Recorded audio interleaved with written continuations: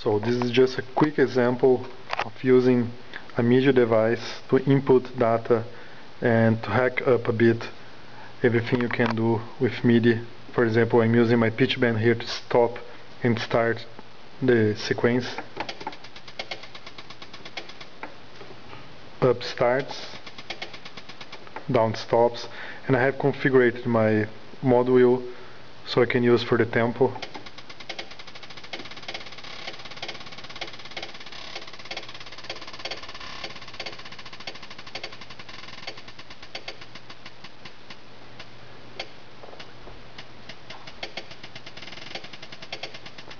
And I have configured my slider here to MIDI CC2, so it changes the numbers of steps on a pattern.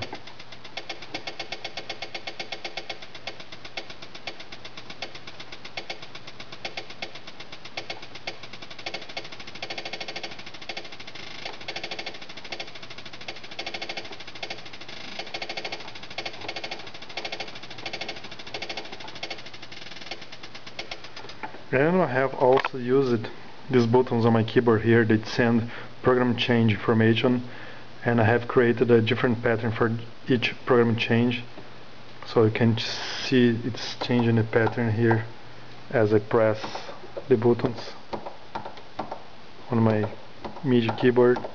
So my sequencer could be far away and I could still do changes.